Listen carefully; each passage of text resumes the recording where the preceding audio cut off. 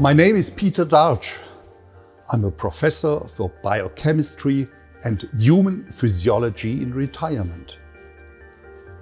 I am the Chief Executive Officer of a private research institute named Dartsch Scientific.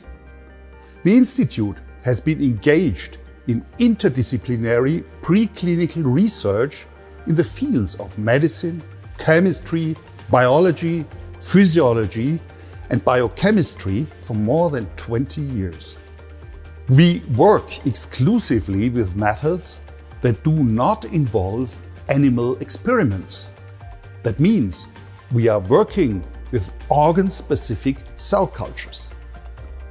In doing so, we develop and use scientifically accepted test systems that simulate specific effects at the cellular level and can thus provide proof of effect.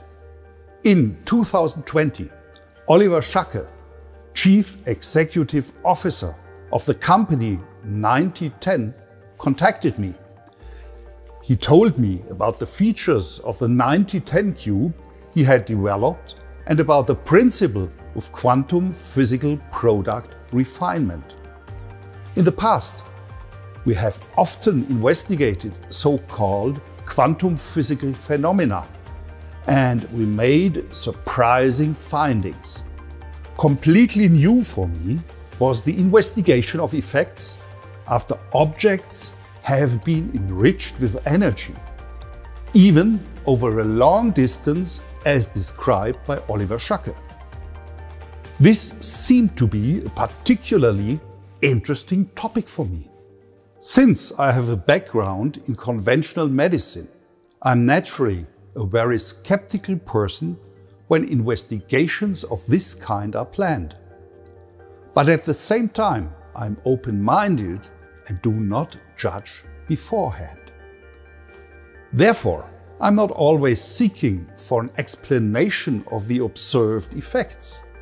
Many of the observations and results we have made in our institute cannot be explained by conventional scientific knowledge and are, therefore, actually impossible. Oliver Schacke and myself agreed to perform a first preliminary test. For this purpose, I mailed him photographs of Petri dishes with and without seeded cells. The photographs were tagged with the corresponding target coordinates of the Petri dishes to be treated. A cell culture that was not exposed to quantum energy but was cultivated in the same manner was taken as corresponding control culture. For the start of the experiment, Oliver Schacke and myself arranged a definite time schedule. Exactly at that time point, Oliver Schacke placed the photographs into the 9010 cube and left them for the complete duration of the test. The airline distance between the cube and the cells was a little more than 8,600 kilometers. We examined cultured fibroblasts. This is the main cell type of connective tissue. We wanted to determine whether cell regeneration or wound healing taking place in the Petri dish was positively influenced by the 9010 quantum energy, which was sent from a distant place. The experimental procedure is quite technical, and the exact description would lead too far at this point. In principle, we are talking about the colonization of a cell-free space within a very dense cell layer.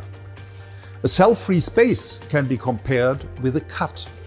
It is subsequently closed by migration and increased proliferation of cells.